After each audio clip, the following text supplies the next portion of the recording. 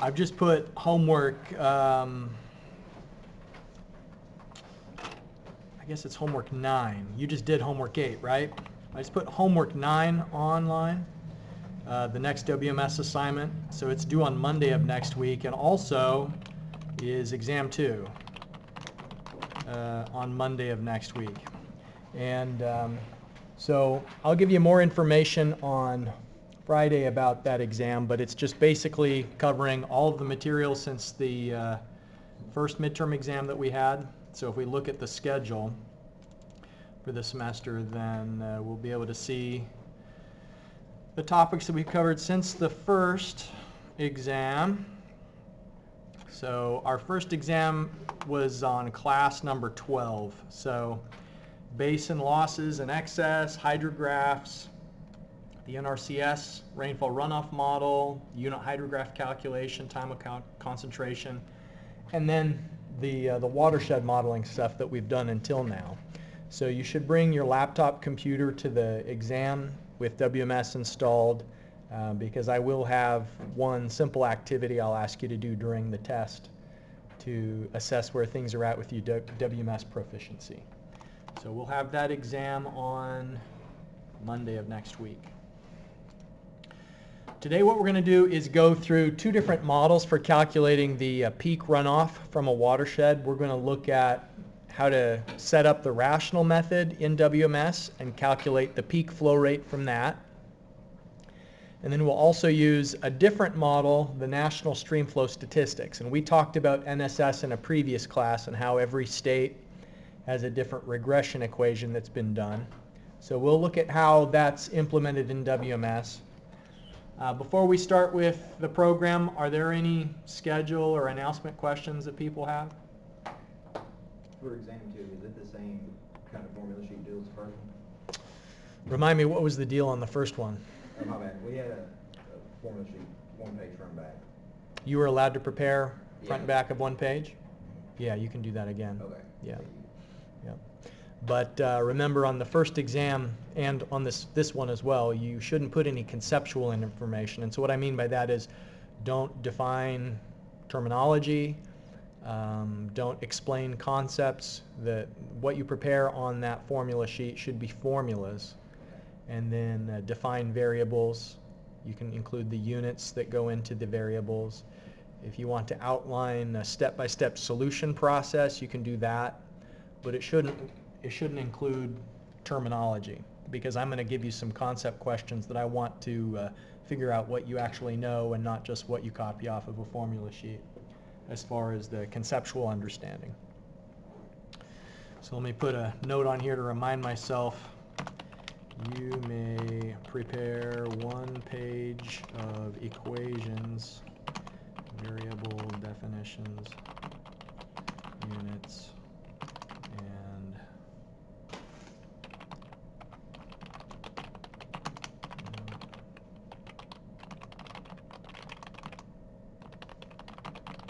all right. That's a good question. So other questions? All right. Rational method, we've talked about before. One of the limitations of the rational method is the size of the watershed. And different states and jurisdictions have different expectations on what's the allowable upper maximum for modeling with the rational method. On one end of the spectrum, the state of Maine, their Department of Transportation suggests that 20 acres is the upper maximum they'd like to see modeled with the rational method. Whereas Oregon and Texas are at the other end of the spectrum with 200 acres. Maricopa County, Arizona, a little bit in between at 160.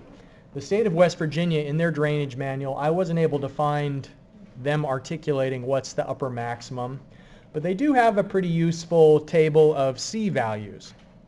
And so for the watershed we're going to look at today, it's just considered woods, and it's a steep area where the slope is more than 10%. And so they're suggesting in a case like that, that the C value should be 0.35. So that's what we're going to do today when we go to this little watershed by the mall.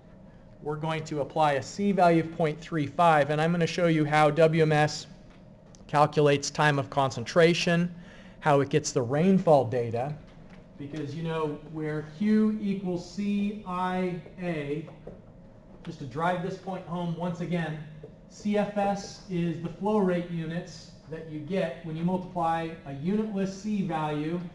I has units of inches per hour, and then area would be in units of acres.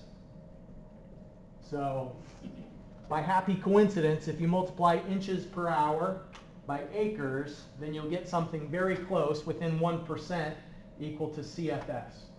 Of course, you can do it by calculating the area in square feet and the intensity in feet per hour, and then convert how many seconds are there in an hour, and you get the same cubic feet per second. But what WMS will do, I've told you that it's a preprocessor, that it goes in, does the legwork of obtaining data for you. And so the heaviest lifting it does is getting the elevation data, and later on when we have it calculate the curve number, it'll go get soil type and land use data for us. That's a really nice thing. It'll also get us the rainfall intensity data. And I mean, that's cool. It'll save us 5 minutes. We could go and get it ourselves from the from the precipitation data frequency server, but it saves us from that step. So I'll show you how it goes and queries that database and gets the intensity for us. The intensity that it's going to use when they're applying the rational method is the rainfall intensity that corresponds to the watershed's time of concentration. So also built into WMS is you can choose from any of the time of concentration or lag time calculating methods. So remember how there's kinematic wave, the Kirby method, Kirpitch, FAA method, SCS method. There's a lot of different methods for calculating the time of concentration. All those formulas are built into WMS, and based on the geometry of the watershed and or values that you put in, it'll calculate the time of concentration for you, and then it'll select the appropriate rainfall intensity that goes along with that. All right, so this is the area that we're going to look at today. It is, if you've been over by the mall, you know where Buffalo Wild Wings is by the mall? So on the other side of that is the Mud River. And so it's this little stream that comes into the Mud River. There's a watershed here that we're going to delineate. So when we locate our project area, we'll pull up, in the data locator tool, we'll just kind of look for where are the ridge lines to make sure that we're zoomed out enough that we have the entire watershed area. So let's start a new file here in the hydrologic modeling wizard. Create maybe a new subfolder with today's date so that you could come back to this later. 3-6-24. I'll call this file Wednesday. And once we click save here is when it actually creates it. Okay, we're still in zone 17, and I got a couple of questions as people were working on the email where they were getting an error related to the elevation and horizontal units being in different units. And so make sure that you've got your units here set to meters and that you have the NAVD 88 datum specified. All right, so for the boundaries of the project, previously in class I think we were in ONA. If we just zoom out a little bit, here's the mall. You can see it's a flat area that's got some buildings on it. I mean, if you just type in Barbersville, what would it jump to if we tell it Barbersville? Okay, so we're going to zoom in on this mall area, and it's Wildcat Hollow is the watershed that we want to delineate. And so here you can see, here's the western ridge line of that watershed. Here's the northern boundary of the watershed. Here's the the eastern side of that watershed boundary. So this will have all the data. If I zoomed in even further, I don't have it. You know, I'm missing it at the top and at the bottom. So it looks like this is the appropriate zoom level to make sure that I capture all of the data and am able to get the tributary before it gets into the Mud River. So have your locator set to approximately this. It doesn't matter if it's over here or over here, just so long as the watershed is included in what we're going to download. Okay, so we're going to use the web services, and the only data that we need is the worldwide elevation data. So click download data from web. It'll have that pop up to suggest a resolution of 15 meters based on how closely we're zoomed in. You could choose a different one if you want to have a little more elevation precision, but 15 meters will be perfectly fine for us today. So click OK. It's downloading it. Takes a moment. We get the contours there. So the next step is to run Topaz, and rather than square miles, I want to see the area of the watershed in acres, and so I'm going to change this to acres. If I remember correctly, this watershed has an area of around 500 acres. So we'll compute Topaz, and it's going to show us a lot of blue, I think, because I've got right now the accumulation threshold set so small, you know, 0.003 acres. Anything that's less than 1/100th of an acre, it thinks that's where a stream is going to accumulate. So let's change that maybe to 5 acres and apply it. That looks a lot more reasonable. So this is that stem that we want to model. And in fact, I'll show you there's a road crossing. If there's a culvert that goes under that road or a small bridge, it's that hydraulic structure that I want to know what's the flow rate of the water when the water gets to that. And I think, if I remember correctly, in that location it's a small bridge. So let's close this for a moment. Turn off the color map in the background. So under GIS data, if you deselect that and turn off that elevation heat map, and let's turn on a road map. So here at the top, get online maps, and do the world street map so that we can zoom in a little bit closer and just make sure that we drop our outlet at the perfect location where the stream is going under the road. So here's the watershed, and I'm gonna just zoom in on this part. So it's partly by the mall, but the reason why I'm zooming in is, do you see how the stream is going under this road? So Wildcat Hollow and Mud River Road come together, and this is Old Guyan River Road. So if these 3 roads come together, and the stream is going under the road. So there's a small bridge at this location, and it's right here that I want to delineate.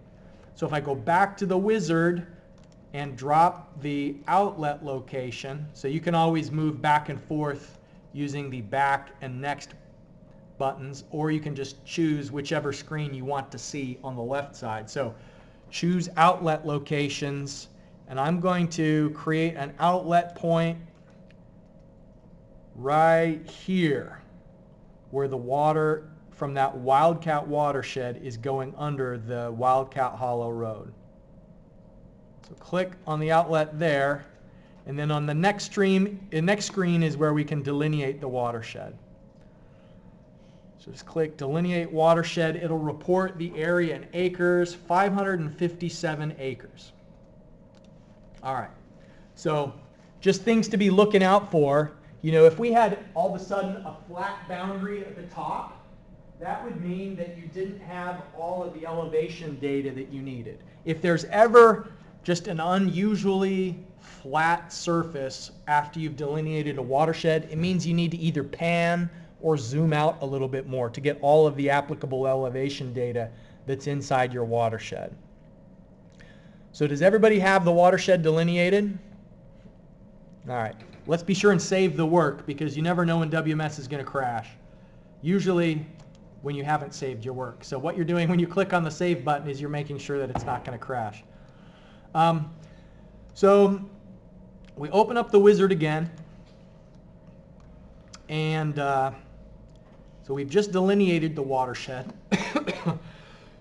Excuse me. The next step is to initialize the model. This step, it doesn't actually do a lot. It's just you're telling it which of these models you're going to choose for calculating the flow rates. So rational is the first one that we're going to do. So choose rational and then initialize model data. Basically, when you click initialize model data, it's just switching you over to the hydrologic modeling module. Previously, we may have been in the drainage module. It puts you into the hydrologic modeling module, so it just changes the menu structure a little bit. When you're in different modules, see how the menu options change? If you're in this one versus that one or that one. We'll get more into that later. You don't have to know about it now as long as you're just running things through the wizard. But when we initialize the model data, it put us into the hydrologic modeling module. And by saying initialize model data, it's just basically activating certain variables that we now have to define. It's putting like a 0 into that variable as a placeholder. So close this window, and just, this is a little tricky. Let me see if I can move it out of the way so that I can show you. There's a symbol here for a basin. It's like a brown rectangle, and unfortunately, it's right under the labels. So here where it's got the area and the maximum flow distance, there's this basin symbol behind it, and if you select it or double click it, so if you double click, then it brings up this menu here for the rational method. Another place where you can get at the rational method is under models. Well, maybe you can't. We'll just double click on that icon. It brings up the rational method. What you'll see is it already has filled in the area. By the way, was everybody able to get the rational method window open?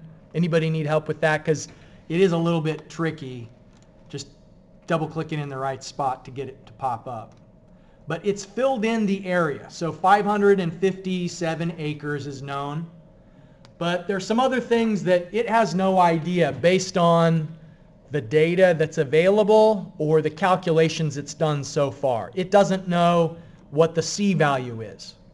I wrote on the whiteboard earlier that, the state of West Virginia suggests that for woods, which is mostly what this watershed is, this watershed has, maybe 1%, if maybe less than 1% of the area is asphalt and roof area. So less than 1% of it is impervious. All the rest of it is just raw land. So I think 0.35 is a good runoff coefficient. So type that in here under runoff coefficient, 0.35. And rainfall intensity is going to be an iterative process based on the time of concentration. So first things first, let's compute the time of concentration. So you'll see here it says compute based on basin data. So click compute for basin data, and it brings up some options for how it could either calculate time of concentration or lag time. And then remember that those two are related by a factor of either 3/5 or 5/3. The time of concentration is 5/3 times the lag time. And some formulas will calculate the lag time for you. Some formulas will calculate time of concentration for you. Let's have the lag time be what we're calculating, and we'll do it according to the SCS method. The SCS method is good for calculating the lag time because it uses the watershed slope, and it already here is filling in that it's 31.8%. It detected that from all the elevation data that's in the background. It had automatically calculated for us the watershed slope. It knows the length of the watershed, the hydraulic length, 8, 9, 6, 7 feet. What it doesn't know, though, is the curve number. We could go and calculate the curve number if we got the land use and soil type data. What I happen to know about this watershed and most in the region is that they have a curve number of about 68. So let's just, for purposes of calculating the lag time, let's, here where it says variable value 0, type in 68. All right, so 68 and then OK. When you click OK, now it's estimated the time of concentration is 45.8 minutes. So why do we need to know the time of concentration? We need to know it because we're going to go to an IDF table and find out what is the rainfall intensity that should be used. And the rainfall intensity that we use goes along with whatever return period we're interested in and this time of concentration. So does anybody have questions about how we use the basin data to calculate the time of concentration? Basin data, lag time, SCS method, and then just select the CN. And when you're on that row, you can overwrite the variables. Like we could, if we wanted, overwrite the watershed slope, but it's already calculated that based on the physical data that's available. So the only thing it didn't know yet was the curve number, and let's just go with 68. Okay, so the time of concentration is 48 minutes. Now, if you click on Compute IDF Curves, so Compute, it brings up this window where it's going to go to the Precipitation Data Frequency server and get the intensity, duration, frequency values for us. And then it'll do that interpolation that is a little bit tedious if we have to do it manually. It's going to do it all for us. And so you look that there's a variety of ways to define the IDF curve. You could define your own IDF curve if you wanted, but select Hydro 35. So that is the underlying data set for the Precipitation Data Frequency server. It's called Hydro 35. And then click Get Online Data. And when you do, it's going to, this graph right now that's empty, it's going to create a bunch of intensity, duration, frequency curves, and then this window, which was previously empty, we've got the return periods, 2 years, 5 years, 10 years, durations. So if we select 10-year, we want to find out what is the 10-year peak flow according to the rational method.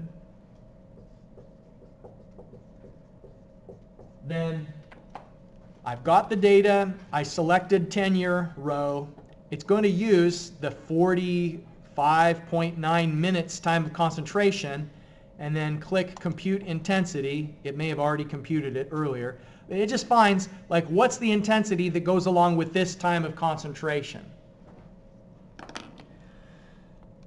So it's going and finding 2.271 inches per hour is the intensity that we're going to put into the rational method. So click Done. It puts in the intensity. So Q equals CIA. The C value, we said 0.35. The intensity, it is a two-part process. First, calculating the time of concentration. Second, selecting which return period. In our case, we're going to do the 10-year return period. And then it finds what is the intensity that goes along with that return period. So 2.271 inches per hour. Area, 557 acres. And so down at the bottom, see where it says flow rate? So the peak flow rate, it's calculating 447 CFS. What's the typical upper limit for the rational method? Like the most generous states, Texas and Oregon, what did they say was the upper limit? 200 acres. We're more than double that. So as a consequence, what the rational method tends to do is overestimate the peak flow rate. If you use a watershed that's too big, more likely than not, this is probably an overestimation. So probably this is an overestimation. It's always good to look at things from different methods, to do calculations with a different approach. And so it's good that we're also going to be looking at national streamflow statistics today, because what we'll be able to do is we'll say, let's utilize a completely independent method that's separate from all of the things that we've just done, and let's calculate what's the peak flow according to national streamflow statistics. And then that would maybe give us a bounds. So if we've got one value that we think is probably too high, what is it, triple? Is it double? Is it 50% too high? Let's look at national streamflow statistics just as another data point, and then that would give us an idea maybe of what the scatter looks like. But before we move on to national streamflow statistics, are there any questions so far? Yeah. How do you get the flow rate? Yeah. It just automatically calculates it once you've typed in the runoff coefficient, the intensity, and the area. So it takes, what's that? The runoff coefficient, what did you type in? 0.35. Yeah, you don't have a telescope back there? It's probably pretty small, right? Okay, that's perfect. Thank you. Yeah, because the default value when we clicked initialize model, it just wrote a 0 to that C value. So you have to overwrite that 0 with a C value that's positive before it will. There's one more thing that WMS can do that's worth telling you about, and that is it can create a hydrograph, like a picture of time versus Q. This right here that it's calculated is just the value of the peak flow. But what if we wanted a graph of that, a visual of some sort? So here where it says compute hydrographs, just click on compute.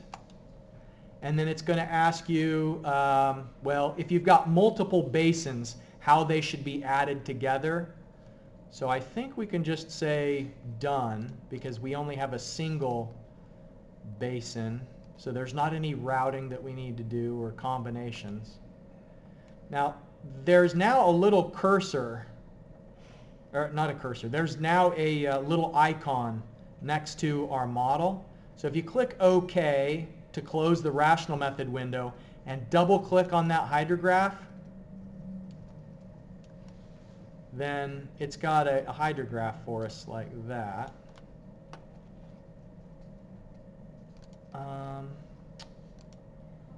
Let's delete it though. Delete that one. Earlier, I was able to get a much better hydrograph than that one.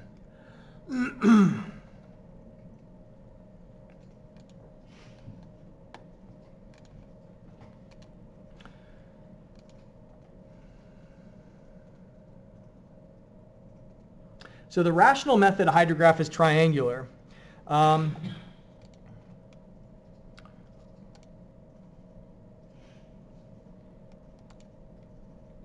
Well, I won't get too worked up about a hydrograph. Okay, now this gave me a curved linear one. So you can get different shapes depending on which of these, let me delete the previous one. So depending on which of the, whether universal, modified, dekalb, and so on, you don't necessarily have to stick with the triangular hydrograph.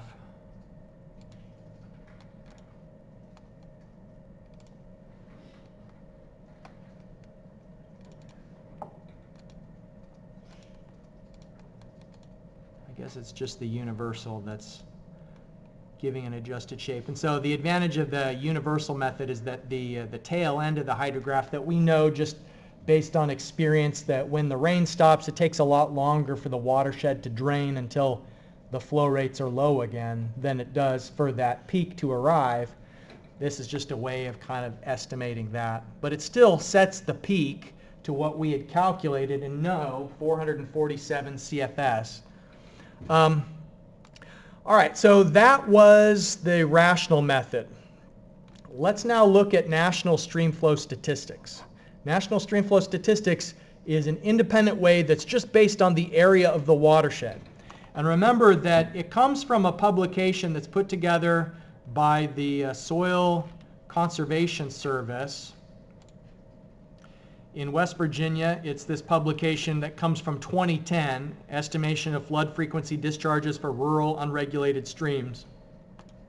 We've got 3 different zones, and when we use WMS, we're going to have to tell it which zone we want to use. So in Cabell County, we are in the Western Plateau.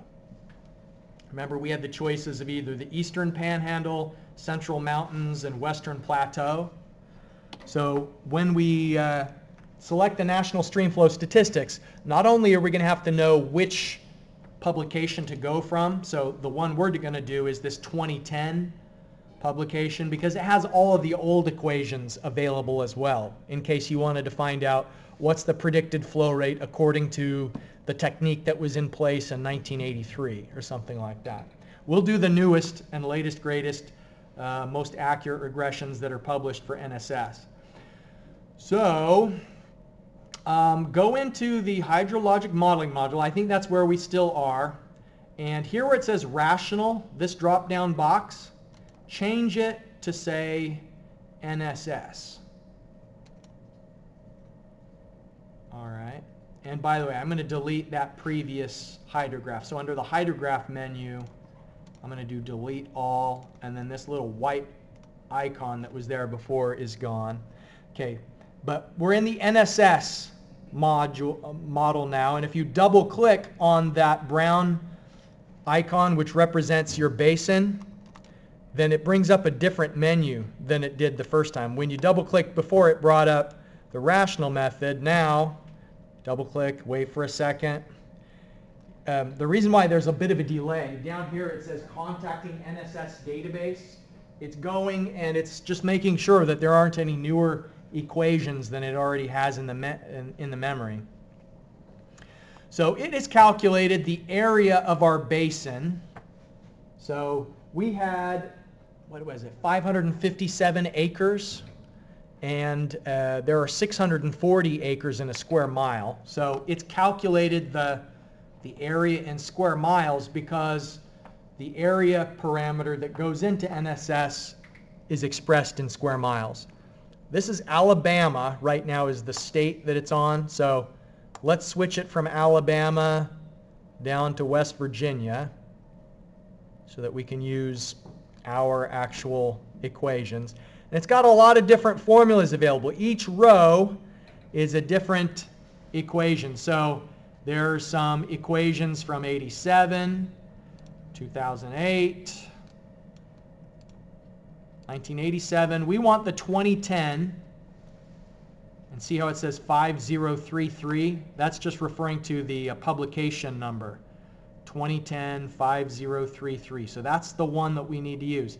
Now we've got 3 options: Central Mountain, Eastern Panhandle, and Western Plateau. That's us. We're Western Plateau. So this will calculate the peak flow rate. So the peak flow rate for the Western Plateau, click on Select to move it over to this right side. And now this is a summary of the value that it's going to use when it calculates the flow rate. So it's just the 0.871 square miles. And then in computing results, it'll calculate the 2-year peak runoff, the 5-year peak runoff, the 10-year peak runoff. And if we scroll down, it's got all the way through the 500-year storm. So we've got recurrence interval, peak flow rate, and then some statistical measures like the equivalent years and the percent standard error in the estimate. So the 10-year, according to the National Streamflow Statistics, so Q10 from NSS, the peak flow rate it's predicting is, what is that, 265 CFS.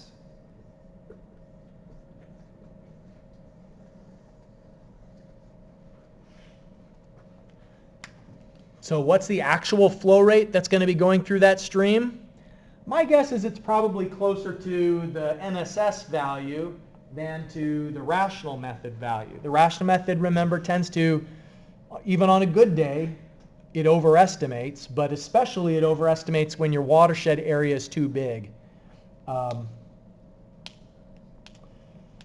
So all you can do is just report what the models suggest. And so we've got two different flow rates. What we could do, like if we were doing a hydraulic analysis, is we'd look at the bridge that's there now, and we'd say, what is going to be the flow depth at that bridge for a flow rate of 265?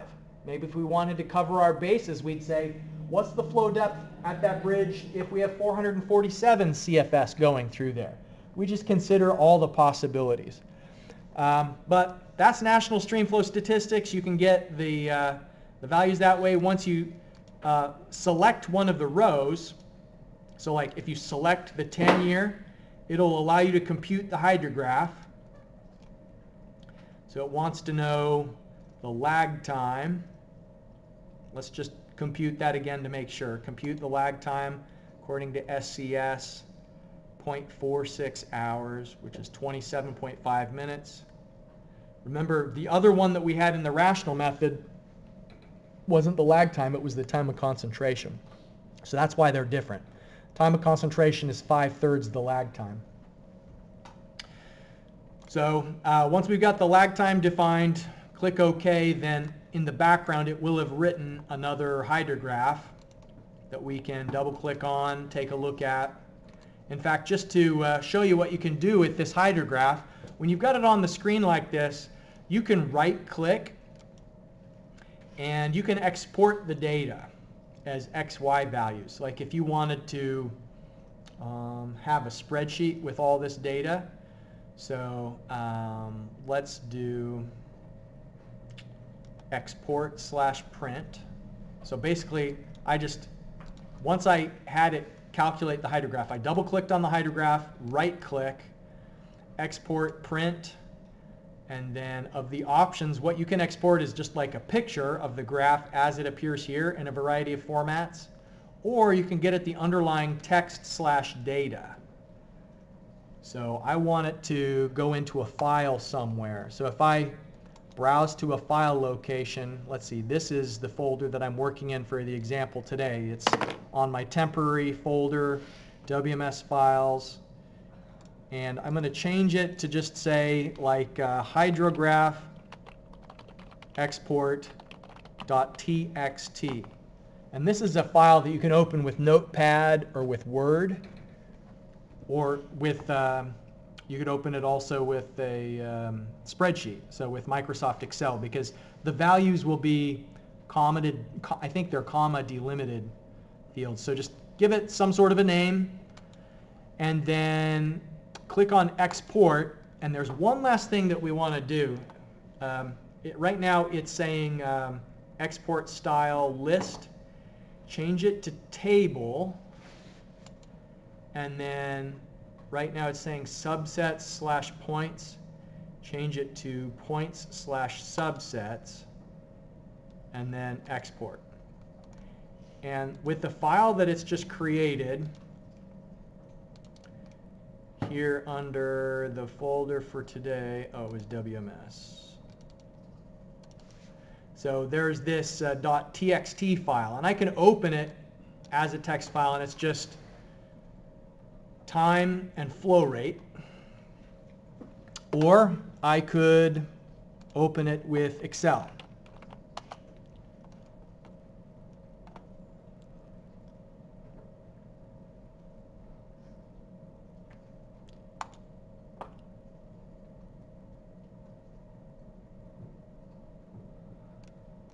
And to do that, you have to change the default options for what Excel is looking at. So open, browse to the location where that file is saved.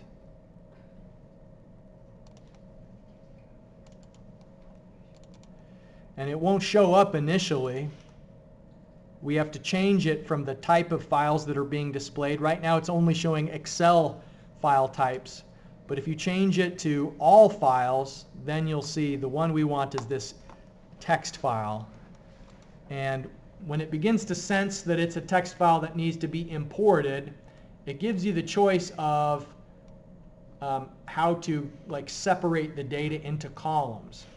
And our data is comma delimited. So if you click here, comma, then it's going to create a different column. You can kind of get a preview of how the data is going to be handled. Let's turn off the tab. So it's just only comma delimited. Finish. Okay, so this is time in minutes, and this is flow rate in CFS.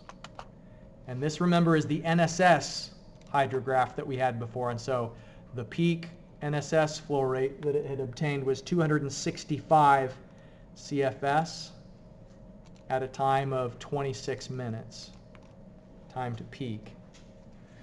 So you could make, a hydrograph formatted however you like once you export the data from WMS like that. Let me pull up the assignment that you're going to be working on for submission on Monday. I want to just explain to you what the idea is for this assignment. Yeah, so this is homework 9 that you're going to be submitting on Monday of next week. I want you to create a tutorial for yourself. Chances are you're going to have some time between this class and when you need to use WMS in your profession. I mean, maybe you never will use it. But some of you may someday need to use WMS, and you're probably not going to remember what you did or how to do it or what is what. And